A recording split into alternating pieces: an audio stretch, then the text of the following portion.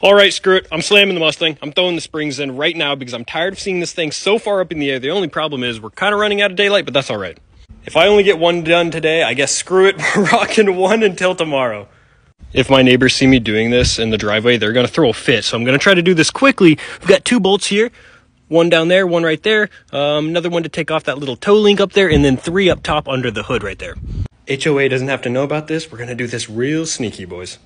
Okay, so I got the brake caliper rotated back so I can get to this nut. However, I don't have a single thing that is I think this is either a 24 or 23 millimeter nut. Well, actually, I do have it, but it's a short one, so I don't know. As you guys can see, it bottoms out. That doesn't mean I'm giving up, though. Before I go order a set of tools, I'm actually going to try a crescent wrench. Now, do I have enough strength for this? Probably not. Okay, so that didn't work. I just started stripping the nut, which I definitely do not want to do whatsoever. How come my half-inch socket set only goes up to 22? Dude, the most useless stuff. This whole entire toolbox